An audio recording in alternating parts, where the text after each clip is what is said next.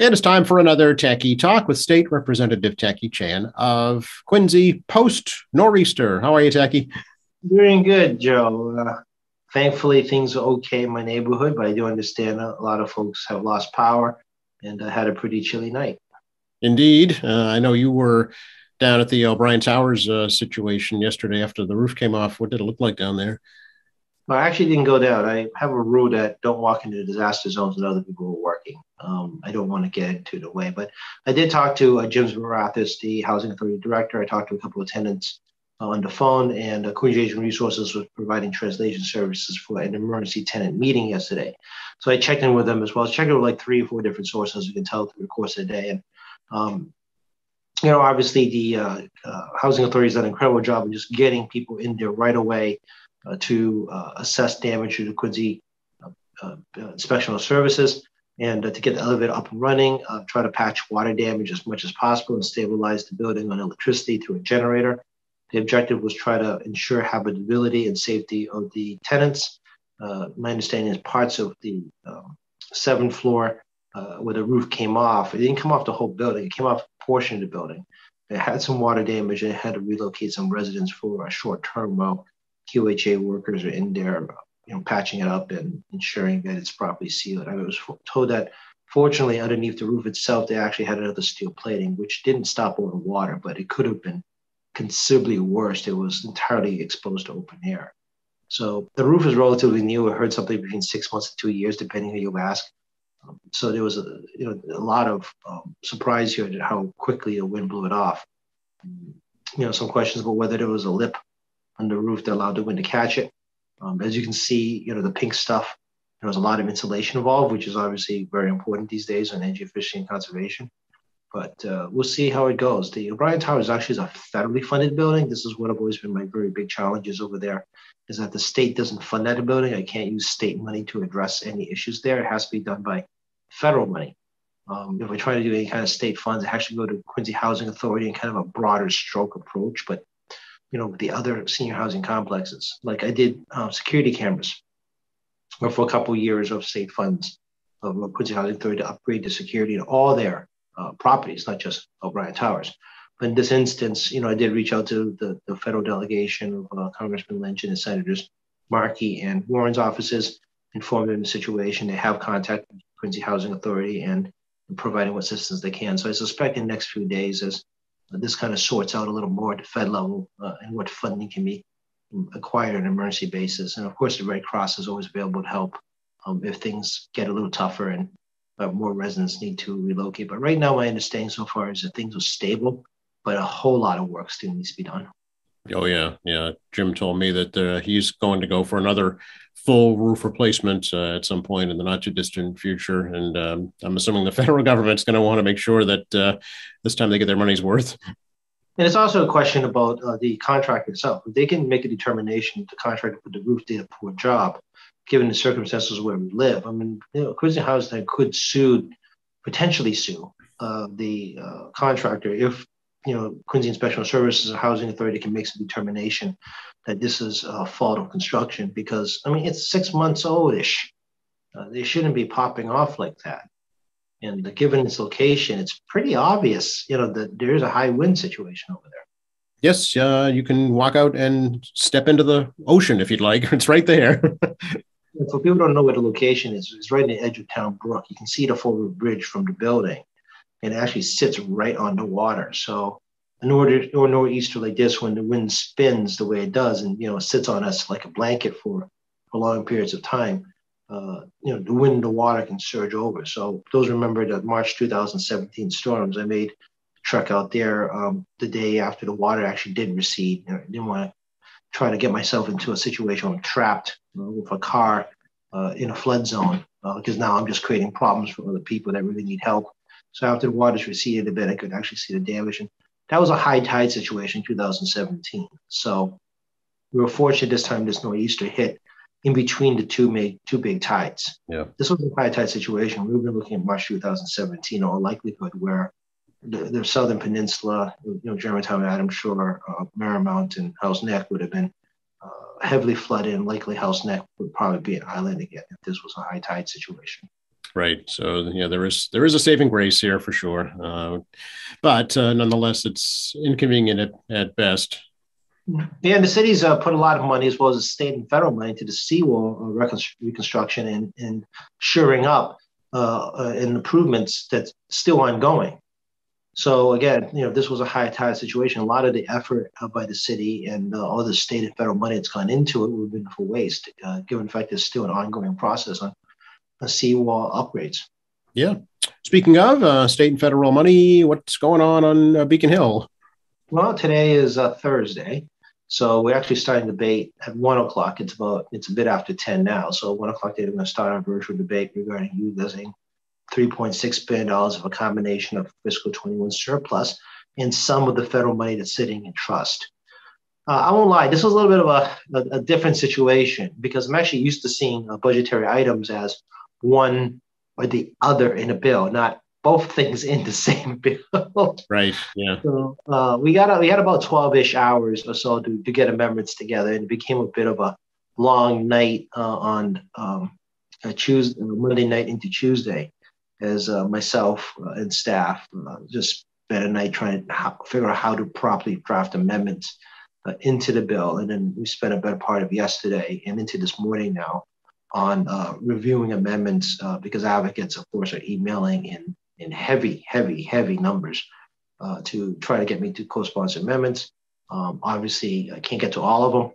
The debate starts in now at 1 o'clock. I mean, let's be realistic about this, folks. Emailing me at 1 in the morning asking for amendment sign on, but 1 o'clock start the next day as I try to decipher these emails, plus constituent emails and committee emails. We got to be realistic here, people. I mean, it's. I think people seem to think I have a small army working for me that has nothing to do but sit all night long to sort this stuff out. When I'm staring at things at midnight, like, what are we doing here? Right. So obviously, we're really focused in on key issues for Quincy, and we have issues that the Asian caucus has proposed, and obviously, we have certain key advocates that we're trying to see if we can help out with. So it's about $3.6-ish billion. I'm going to stare at my cheat sheet now. That about $600 million is heading to a category of housing. These are the categories. We're not actually dictating specific things right. In terms of targeted Quincy numbers. Environment and climate change mitigation, $350 million. Economic development-ish items of $770 million. Workforce development, $750 million. Health and human services, $765 million. And education, $265 million. However, the way they drafted this bill, even though I described 6 buckets, those things are subdivided out to another 6 buckets. So, for example, in the housing situation, we put in $600 million for housing. They already subdivided buckets, again, 6 ways. We put $150 million for supportive housing services. So it's not one line item at $600 million. It's actually 6 line items at that total $600 million. Okay. And, for example, they do $100 million for housing. For example, in climate change, they do $100 million to create an offshore wind development, as well as $100 million for water infrastructure improvements. So, it sounds like a lot of money, but when you think about the needs of the whole state, it isn't that much money. Yeah. I mean, is this all one-time money, Tackey? This is one-time money. So the other trick in this is the fact that we're going to propose new amendments. We're going to be drawing down for the remaining of the trust. But right. Given the fact that we're looking to spend the state surplus first, which is non-restricted money, and they try to add to the bottom line, which I suspect they might be adding a little bit to the bottom line. Okay. They would have to draw some of the Fed money out, but the Fed has to fit in certain buckets. Okay. Welcome to the mystery of accounting. Yeah, well, it raises the question: how do these things become self-sustaining after the money's gone? It's not. These are all one-time programs. Okay. It's explicitly clear by leadership that we are not doing sustainable programs. Okay. For example, I got $300,000 of QCAP for an amendment to capital improvements to their Southwest food pantry. Yep. COVID has revealed that they need massive modernization, and given food security, insecurity is going to continue for quite some time, given inflation and job numbers in certain industries are still not back fully online. And Quincy is still a working-class city. The food pantry service going up, and COVID has now changed how we do food pantries immensely. How we change food pantries. So that's a one-time cost. Okay. Myself and the caucus has not asked for any money that is not a one-time cost. It may Okay. even look like a program we look at amendments, but if you think your way through how we drafted it, they're not. Okay. So they're one-time issue. So a lot of people have been very cautious in trying to draft amendments indicating these are non-recurring programs. All right. Okay. So basically, strike while the iron's hot and benefit from it and move on. Yeah, absolutely. And Okay. the argument we have to make right off the bat before we actually just substantive policy piece is this a one-time cost? Yeah. Because Yeah. if that's the area, then we can make a substantive argument to basements. Yeah. Interesting. Is this? I mean, is this typically the way it should be done? Do you think it should be all grouped into one big lump sum? It is an interesting attempt. I've never seen to do this. Okay.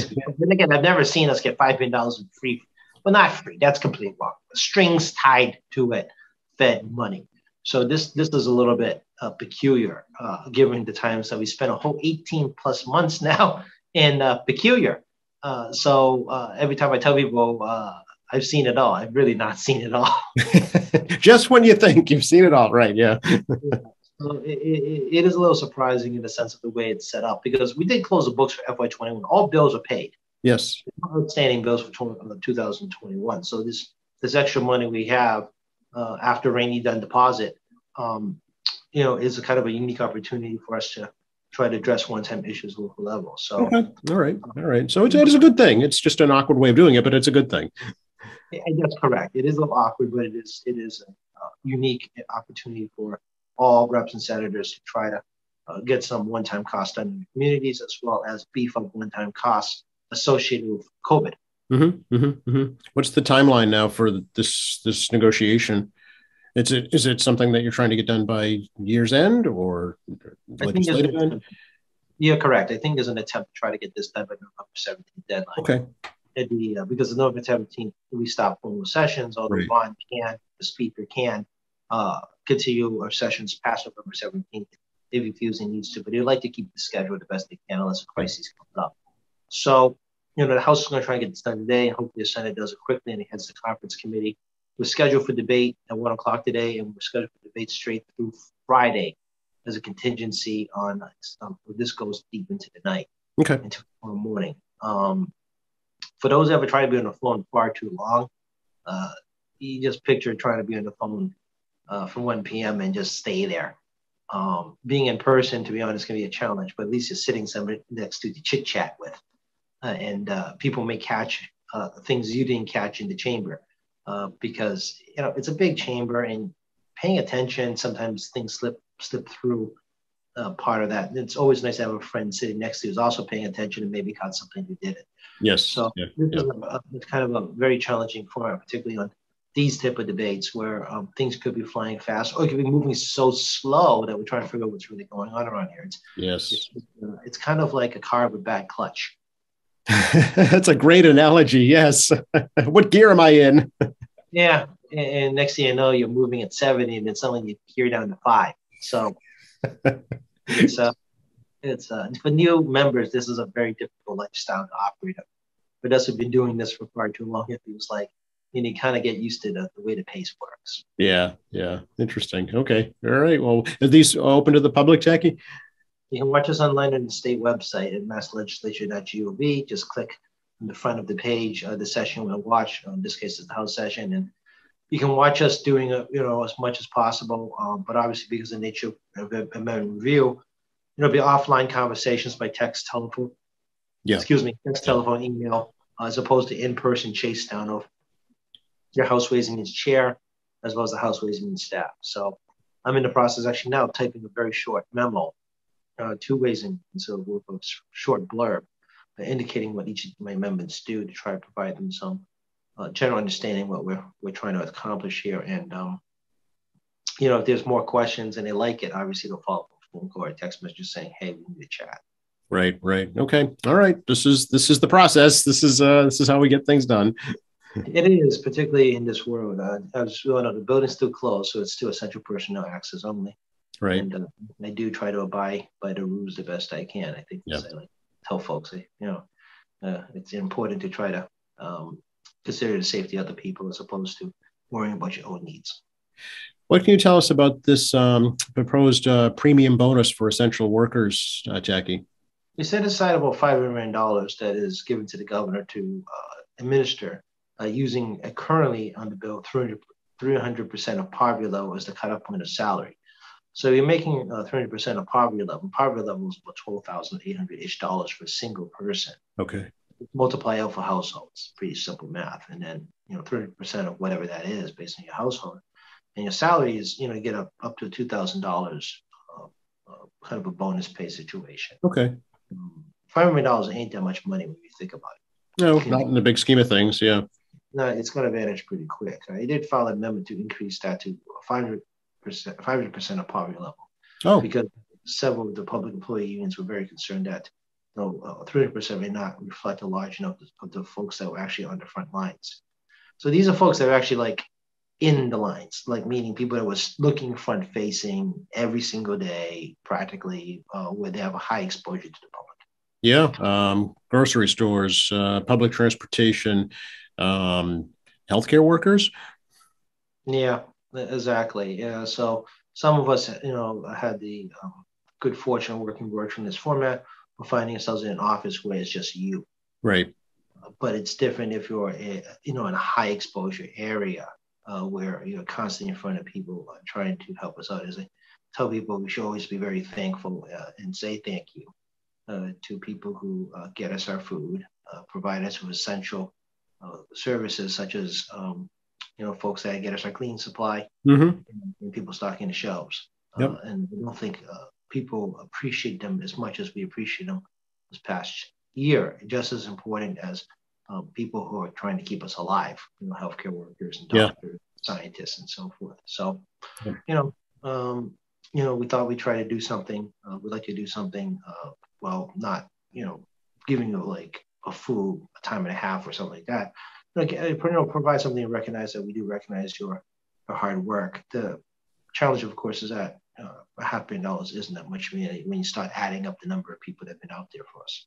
Yeah, and a lot of them are still unemployed, even today, and struggling with that. Yeah, the unemployment rate is kind of funky because it's floating under 6%. So that's not bad if you're under 6%. It's not not like pre-pandemic, but we were looking at like double digits at one point. So I mean, it's all Yeah, relative. and that might not reflect the true picture either, as you're well aware. Yeah, the unemployment numbers are only based on people taking benefits, not actually people who are not working. So it Right. doesn't count seasonal workers. It doesn't count people who are unable to work or for reasons. For example, maybe you acquired a severe disability, but you're still categorized as able-bodied worker, for Yep. example. That does happen. And some people fall off the grid.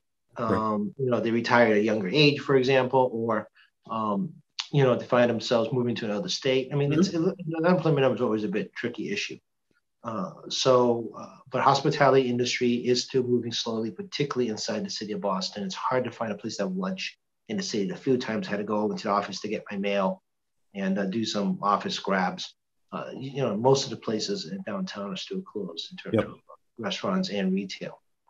So, it's getting better. The suburban communities have withstood this better. Obviously, the Cape, the Berkshires, and some of the tourist zones have endured this a little better because of regional, seasonal employment and Yep. Economic impact. And obviously, the students have returned as well. Mm-hmm. Some of the college communities have, seen a little bit of a benefit from those folks' returns. And leaf peeping seasons now, even though it's been kind of slow because the weather's been warm and the trees got a ton of water this year. Yes. But we're in leaf peeping season, and then we'll hit the holidays, and we'll see how this goes with the Delta variant and now Delta Plus variant. Delta Plus, and of course, booster shots are rolling out, and of course, I tell people sanitation, mask wearing, and try to keep away from each other if you can, just to reduce the possibility of contact spread. Again, it's a person-to-person disease. Right. So, Yeah. so you got the flu, you got the common cold, you have all kinds of other viruses. My favorite is, of course, the norovirus. People love the norovirus. My least favorite type of illness. Yes. No, it's kind of become known as like the cruise ship virus, unfortunately. Yeah, and it does still make its way around. I had some friends who did pick it up from children Uh, who exposed to that last year, despite mask wearing and all the other Yeah. precautions. It can still happen. So, I mean, just because it can still happen doesn't mean you should try to not stop it from happening. Correct. Yeah. I love the line when people say, "Oh, it's going to happen anyway. Well, I shouldn't need to do anything." I'm like, shouldn't you try to reduce the odds?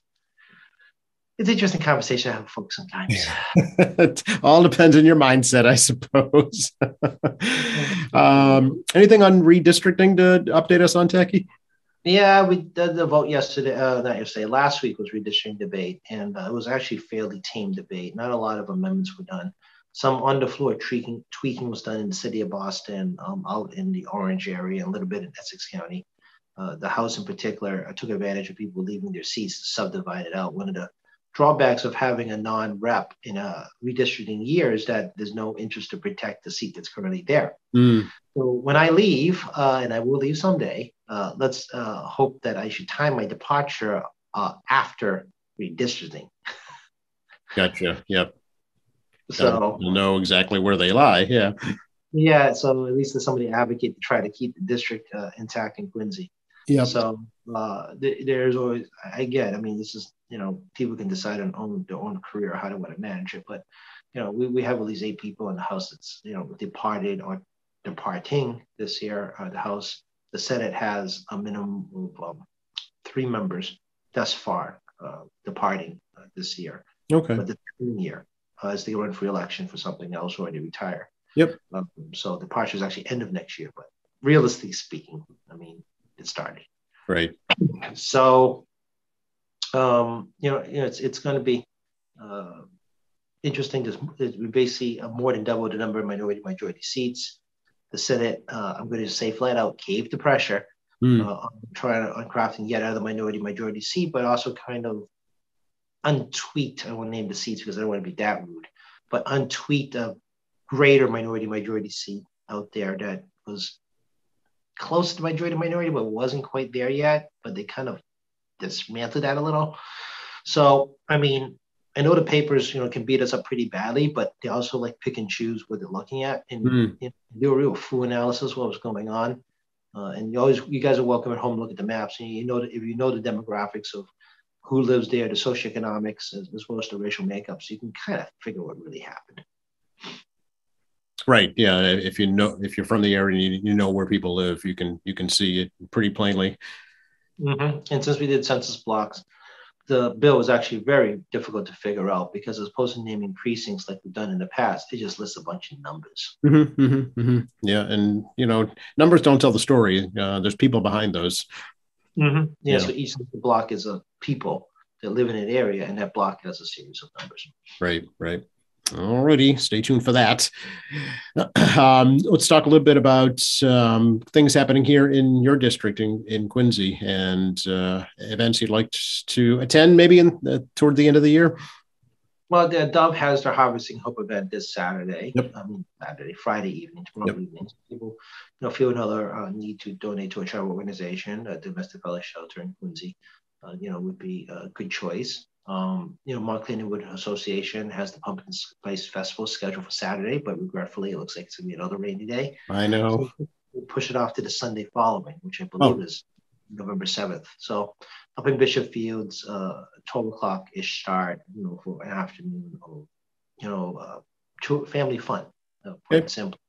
So the people interested in doing that. There's the holiday fair in House Neck, a congregational church. I believe that's the 13th. It's like a 9 o'clock start. It's just an early morning, late morning, early afternoon affair. Their notice clearly states that they will engage in some level of social distancing and limited people entering at one time. Okay. But if you don't feel you are comfortable to go partake in the fair, obviously they're another organization looking for donations. And as we go into holiday season, the food pantries are going to have a higher intake. So, obviously the supermarkets provide a means for you to donate some food. Mm-hmm. We've got social services, Germantown Neighborhood Center, as well as QCAP. So as we head into holiday season, you have a couple of dollars to spare or willing to, buy a can or other goods, or you make donations to things like diapers, for example, is a short supply item that's in need from families. Now, I mean, you guys can all consider what you want to do. Yeah, every organization is doing good work. Salvation Army, I know, also has programs that you can donate to as well. And there is going to be colder weather. What does the fuel assistance program from the state look like this year, Tackey? Well, generally, the fuel assistance program, we start with the federal money first and then Okay. back with the state as we go along. I know it's been a bit of a chill recently, but the weather here is kind of funky. We never know what's going to happen. So, I mean, generally it's about 20 plus ish $1 million we Fed fuel assistance. You can apply that through Quincy Community Action Programs, through Yep. QCAP. It's again income driven guidelines. So you do have to demonstrate you meet the income guidelines, but the CAP agency can walk you through whether you qualify or not. And if you're not sure, you should at least try. Mm-hmm. The worst can happen is the status quo. Yeah, there's no downside. It doesn't cost you anything, and it might benefit you, even if it's just a one-time benefit. Anything helps. Yeah, same thing for food assistance. I mean, it's a food security and SNAP program for those of us a little bit older, knows them as food stamp program. It's amazing how that program works because it's income driven. So a lot of people qualify, but it isn't like you're getting $40 a month. Right. You may get $30 a month or $20 a month, and that can be a good supplement for you to assist in the higher cost of food. Right now, supply chain continues to be a complete disaster in terms of cargo shipping into the country and us cargo shipping out of the country. It actually moves both directions. That's I right. think people Yes. forget that. Yeah, It's that's us true. getting stuff in and us getting stuff out. So, you guys all see the news. Inflation's here. A combination of higher wages and supply chain is a recipe for more price hikes. And if you feel you can get away without having to get too extravagant for this Christmas holiday, the most important thing is we're all here together right now, given the challenging circumstance we had the last year and a half. Yeah, a lot of folks I think are hoping that now with the vaccination approved for younger children, that will further lower the new cases and the positivity rate in the state. Yeah, it's going to change the numbers a little bit because the way we've been looking at the vaccination numbers has been 18 and above. Yep. Prior to 18 above, it was everyone over 21 and above. So, this is kind of one of the challenges of the numbers because it's going to look like our vaccination rate isn't that high because right now we're closing in on nearly 80% single dose and almost 70% double dose. But once you throw the children in, it's going to go a smaller percentage because he's added to the bigger end of the pool. Right. Yeah. So be cautious of looking at these numbers, folks, because now we've added more people to it. Obviously, the percentage is going to shift down on vaccination numbers. It's percentages of vaccination numbers because the children were calculated prior. That's right. Yeah, it's kind of like the odds in the lottery. The more people to play, the less chance you have to win. Something like that, yeah. Yeah. But I mean, but of course, having the adult population and now it's actually the teenagers plus adult population, closing on 80% single vaccination and closing on 70% full vaccination in Massachusetts. It's basically us, Vermont, and Puerto Rico, the highest vaccination areas of the state. I mean, and the country. I mean, Puerto Rico's over 80% single dose and well over 73% second dose. So I mean, Puerto Rico's an island, it's 3.5 million people or so, but they took the super duper serious, clearly, on getting vaccinations up, and like some other parts of this country. And we all heard the boosters, pursuant to CC recommendation, you get more than one, over 65, as well as, being compromised, definitely make those calls to your doctors to see if it's okay to get your booster. You're comfortable, you can get a shot like anywhere now. I mean, it's literally like every CVS, every doctor's office, every hospital, every community health center, you make a phone call there, to try to accommodate you. And, people still doing walk-ins, particularly in the pharmacies. Scheduling Yes. is not required. Yep. Some are giving flu and COVID shots at the same time, even. So absolutely, yeah. Yeah, that's safe to do. I got my flu shot as well. So, I did that. And obviously I will get a booster once we get to my age bracket. Fortunately, my mom is immune compromised as well as the correct age. So she meets both. And, she got a booster earlier in October. So was it late September? I'm losing track of dates, but it was definitely 6 months out. And, to talk again about whether we should do another one 6 months out. So people ask, well, what's the deal with the boosters? So the boosters provide an increased antibodies. Everybody knows that at this point, right? So antibodies can help fend off the Delta variant. Let's call it what it is now. We're in Delta territory. So COVID 19 Delta is floating around. So it helps fend it off. But after a period of time, because there's no need to fight any viruses, because there's nothing in your body will start to reduce the number of antibodies there because it's just wasting energy making antibodies. We're not doing nothing but hanging out. Right. So obviously antibody numbers will go down depending on the person. I mean, every person's different and different vaccines. The mRNA vaccines increase antibody counts for longer periods in traditional vaccine manufacturing. So J&J is a traditional process. So does that mean you have no ability to fight the virus? No, because the big question is whether or not your body retains memory of the vaccine in the long term. So should the virus show up, your body gears up its defenses because it has a blueprint of how to fight it. But as opposed to taking that risk in terms of blueprint to fight it, the idea is that the more people would have high antibody levels, even if the virus hits you, it dies with you and doesn't transmit again. Right. Yeah. Yeah. The whole idea is to end the pandemic status of this thing. Yeah, and by having high antibody counts with the general population, prevents the virus from spreading. Because if you're vaccinated and you get infected, unless you get very ill, which there is a small percentage, like 0.03%, like 0.03% gets severely ill, something in that zone.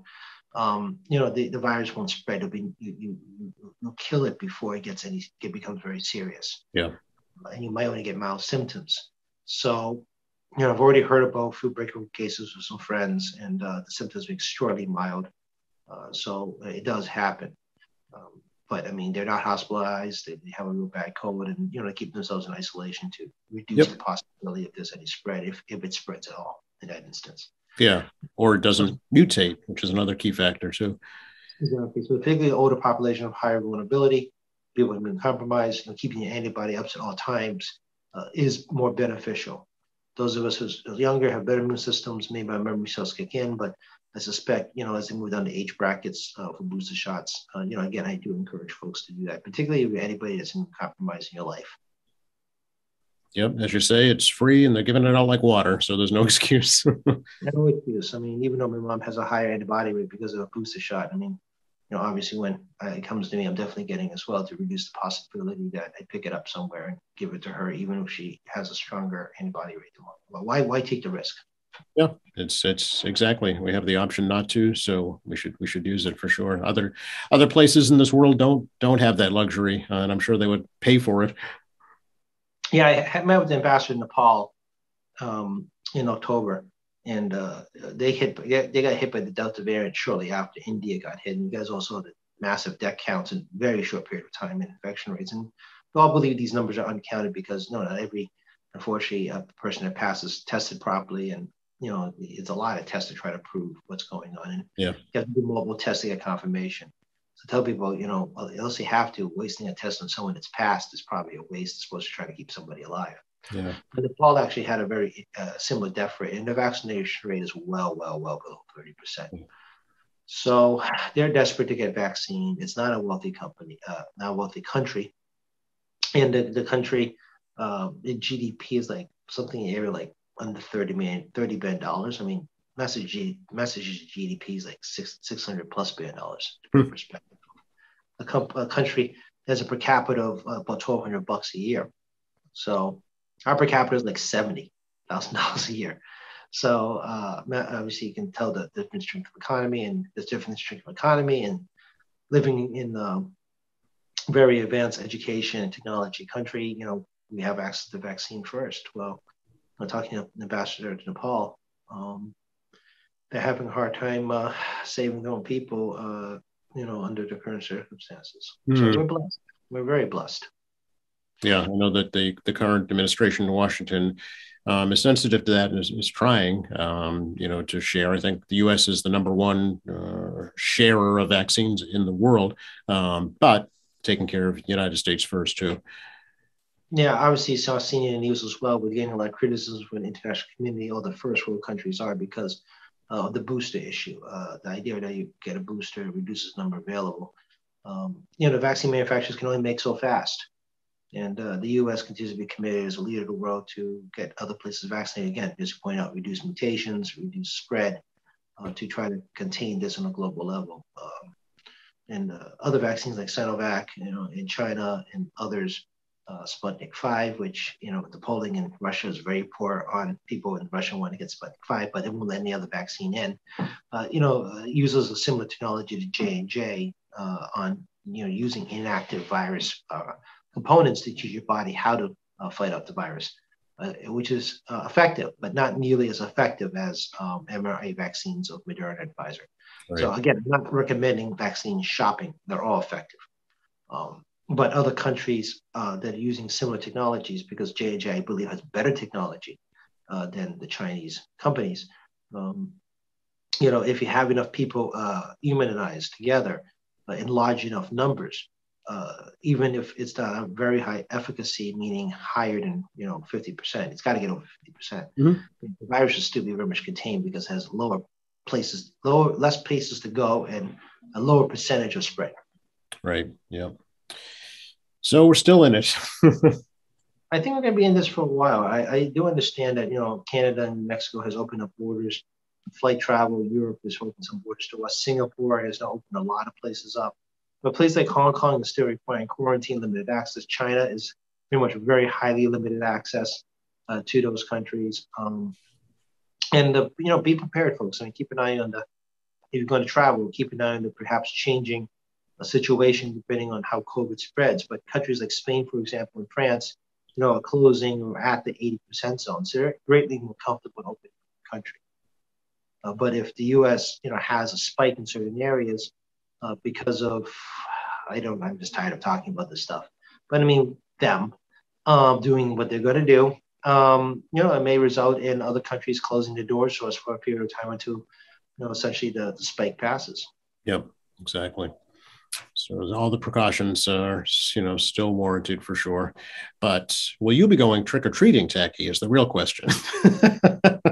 I think my parents did go to trick-or-treat these days. If you were, what would you go out as? Oh, I don't know anymore. I did watch Squid Games, and apparently one of the most popular costumes is the henchman in Squid Games. Ah, okay. And apparently in Korea, the tracksuits are selling like hotcakes as we go into the holiday season. Right? Yeah, I mean, a lot of our holidays in America and Europe does go everywhere, including things like Halloween. It's not celebrated exactly what we do. Yeah. But the idea of wearing costumes and having a party together, is tough. Halloween parties can be fun for adults. Yeah, exactly. Yeah. It's not necessarily unusual for other countries to practice these holidays, but it's not exactly how we do. It's the other example of exporting of American culture, right? Our gift to the world, things like Halloween. It's amazing how many people thought that that TV series, I think it was from the 80s with David Hasselhoff, Baywatch, everybody around the world thought everybody here looked like beautiful lifeguards. Oh, yeah. I believe that is the highest syndicated show in the world is Baywatch. The second highest one is actually, I think, Green Acres. Is that right? Yeah, and then I think somewhere in there is I Love Lucy. Okay, yeah, so that's what they depict all Americans as.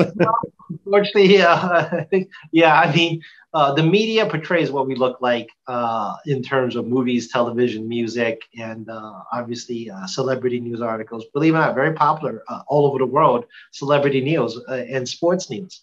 So a lot of impressions of what we have overseas of other people is largely driven by own media, which obviously we've talked about the impact of media and biases against people's race, religion, gender, etc. This occurs to us as Americans as well. If I ever get to travel again and talk to people, if I ever get to do that again. But I mean, it's interesting how much other people around the world are very influenced by our own media, and given the global internet and things like that, watching CNN, Fox News, C-SPAN, all the other self-journalists. Let's be nice about it. Self-journalism does influence how people think of us overseas. Yeah, no, absolutely. And it's, it really demonstrates why it's so important to experience things for yourself, before you make a determination or just a broad, generalization of a people or a culture or a country. In journalism, we call it ground truth. It's boots on the ground, see what's happening for yourself. Yeah, and learning how other people see us. You may feel put off by it, but don't be. because the only experience of other folks tend to be what they see in the media provided. The same way we only see in the media provided to them, and Yeah. sometimes it is very flattering, and sometimes it's even though it is flattering, it's a bit of a misconception. Yeah. It's not the norm by any means. That's right. No, always my favorite is people I find like Red Sox caps in other places. Like, base sports is another thing that transcends borders. Right. Yeah. Yeah. No, not every American is a professional athlete or a beautiful lifeguard. Anything else we should let folks know about right now, Tackey? Oh, obviously, storm damage continuing. I think Quincy's in better shape than most. Power is restoring slowly but steadily. But if you have friends that are deep into South Shore into the Cape, they can be looking at days as they try to remove trees all over the place. And don't touch live wires. Make a phone call to 911 as well as your National Grid or an NSTAR or your local DPW to let people know what's going on. It's getting a little chilly. Obviously, checking your neighbors if you haven't seen them for a little while to make sure they're okay. But I mean, it's going to be. I think people have to be very patient going to Halloween. Unfortunately, regarding power restoration, particularly deep in the Cape you go. Yeah, absolutely. Beyond that, just be safe, be well. I mean, we're going to be indoors a little bit more often, but that doesn't mean we can't enjoy ourselves. We just should be, just exercise to give caution. And I know we've been relaxing our guard. I see it out there when I go shopping and whatnot. I do see it. But we're going to be indoors more, and the Delta variant is still floating around. Also, as you guys know how to find me, 617-722-2014. Punch a pad number and get to a staffer. And you can email me at tackey.chan@mhouse.gov. I do not need to go on anymore about how much email I get. And tackeychan.org for some phone numbers you can use, and of course, State Representative Tackey Chan for some Facebook posts that may be helpful sometimes, as well as updating you what my life is like. We're doing an executive session on November 1st at 1 p.m. We're going to exec some bills out. So if you want to learn what an executive session looks like, and we'll make some administrative announcements to members of the committee there as well. To give them a sense of what's going on. I have probably 3, maybe 4 hearings we're trying to line up between now and January to try to close out the end of like 300, like 20 or 40 plus bills in committee. Wow. And we're going to start dispensing with these bills in negotiation with my co-chair. So if you want to see executive session November 1st on my State Representative Tackey Chan, not Tackey Chan, Facebook, State Representative Tackey Chan, Facebook. It's a public Facebook. You do not have to be a member of Facebook to look at it. And see my co-chair and committee members and the staff as we try to move through getting through a small number of bills on a committee now. And we'll probably have more executive sessions as we continue to agree with my co-chair on what to move up. All right.